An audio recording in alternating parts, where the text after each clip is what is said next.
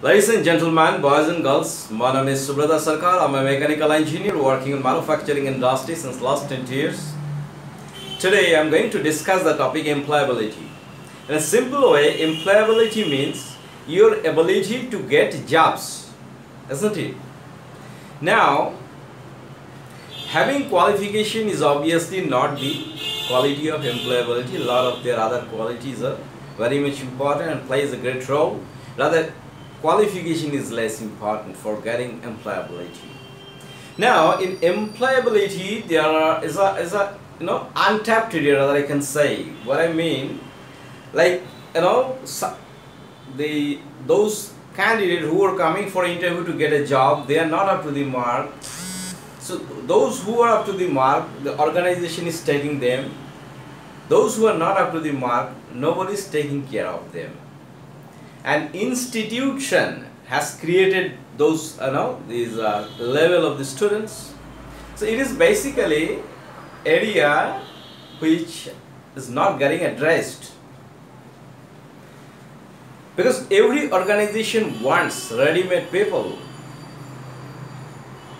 and they are expecting that after passing out from institutions, the students will be readily deliverable to the industry. There are four areas. One is those who will be getting the jobs, the institution, the government, and the job provider. These four has a great role to play in these areas. As per statistics, it is said that in India, 3% MBAs are employable only. 97% MBAs are underemployable.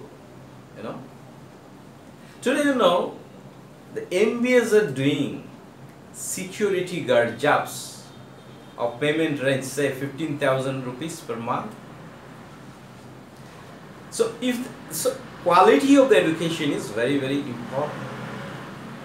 Also, 10% engineer are employable today in India as per statistics say, and 17% graduate on an average for the other sciences, commerce altogether is employable. So on an average, say 80 to 85% pass out students are not employable in India. This is the present scenario, and this is a very untapped area which needs to be addressed. When a person is employable, if you say in a reality, you can say that he should have a necessary soft skill to function in an office environment or corporate environment. You could say he should have the ability to maintain and retain his job. It's not that somehow he got chance in the organization for the jobs and then someone else will take care. He has to perform and retain his jobs. That's very important, and benefit himself and the society through these jobs. That's what you can say employability. Now, I'll share some statistical data, or you can say that taken both from the people, the concerned people of the group, and data is saying in India the education and employability linked. People say 60% is linked, 40% is not linked. And if we say the assessment, like someone has got passed with 85%, 90% in this graduation or master degree, and they are not, the standard is very below actually what is expected in the industry, then there is a big question about the assessment process of the colleges and universities, isn't it? So it says that 52% people are agree that assessment is okay. Rest 48% people say the present assessment process in university and colleges are wrong actually. It is not linked with the what is needed in industry or where they will be getting jobs. And also the technology which are presently be taught are available in institution and what is in industry, there is a huge gap. So after going through those from this institution, when they are coming into this industry, they find there is a mismatch. So technological gap, 38% people is agree. And employment is obviously there is a gap actually. Now, so for employability you need basically four things. One is knowledge, one is education, one is skill, another is ability. A lot of other qualities are very important, which are not addressed in colleges and every other institution actually, but which is needed. And today, as I say, the 3% MBAs are employable, 10% engineers are employable, 15% graduates are employable. Then this underemployability is a much bigger problem than employment. Today there may not be, job is not creating, so people are not getting jobs. But even job is created, people are incapable to serve or deliver. So that's a big problem actually. So, when organizations select person,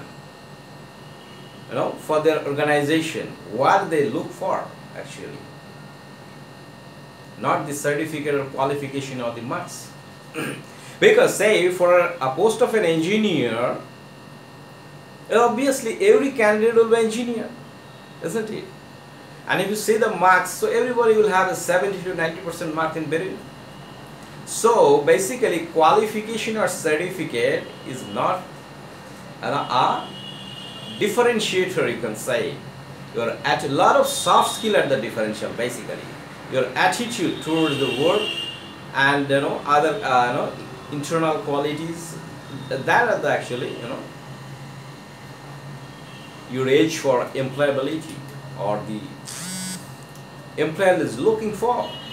You'll see in many all newspaper and everywhere, you'll find that this 20% people, 17% students are this only employable, rest are not employable, their quality is not up to the mark. You'll find a lot of big HR leaders are saying this. We are taking a lot of initiative for improving skills and all these things. They're doing, people are taking a lot of initiative for skill development, but that's not enough actually. This skill which are needed to deliver the jobs in the industry, that should be an integrated part of the course. It is not that after passing out for the main course they will learn some skill development, some soft skill. It's not, it shouldn't like that actually. It should be integrated things into the course actually. Then you don't need additional skill development courses. The engineering course or graduation course or other business course, that should be such that it is very close to the requirement of the industry actually. And many organizations also will find that 4% is doing 1%'s job. It can be done by 1%. This is because the people are inefficient. That's why actually. You'll find in many countries, I've seen in Germany when I used to work there, say, I'm talking about the workshop environment. Say one welder doing some welding jobs, a lot of components are putting together, doing welding. Everything for a single workstation is done by a single welder. You'll find in Indian manufacturing culture, manual work is there. There is a one senior welder, then one junior, two helper person. So everywhere there is a one skilled person along with that two unskilled person. So this is actually the question of this output and capability. So this type of working culture needs to be it's not today it's not competitive actually, as I can say.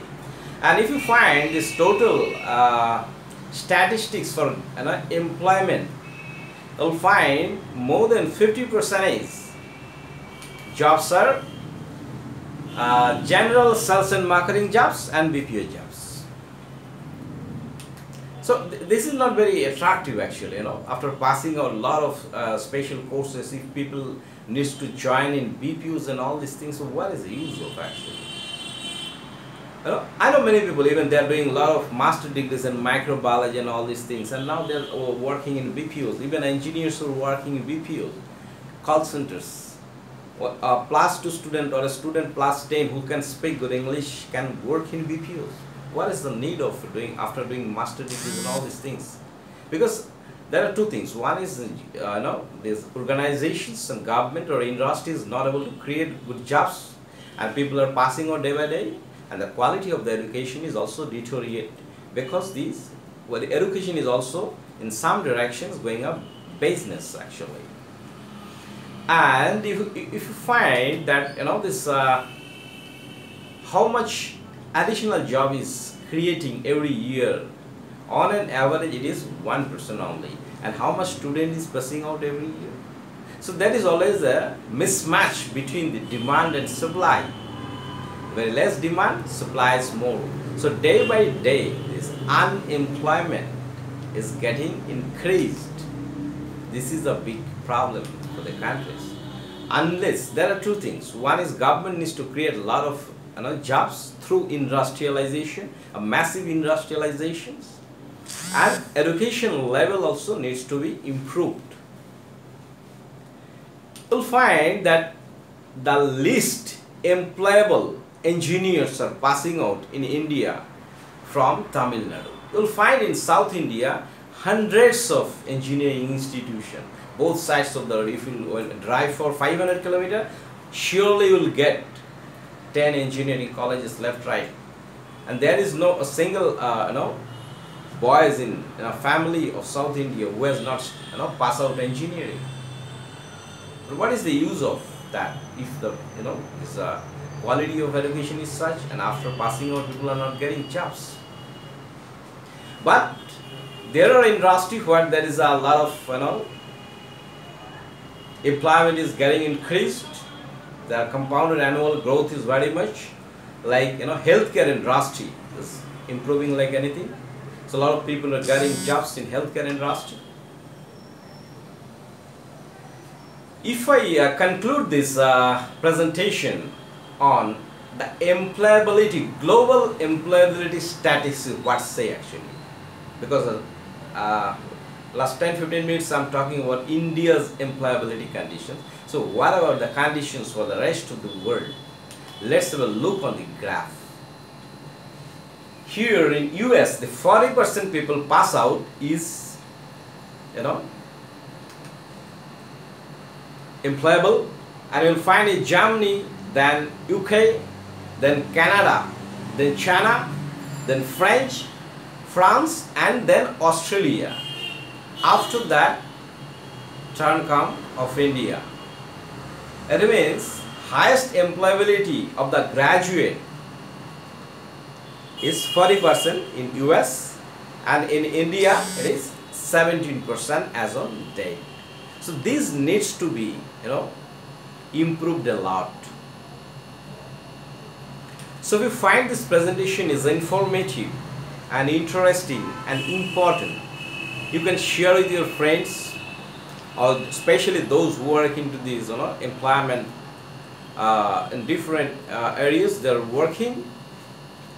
And if you have not yet subscribed my YouTube channel, you can subscribe my channel so that you can get the notification for my upcoming presentation. Thank you very much for your attention and time.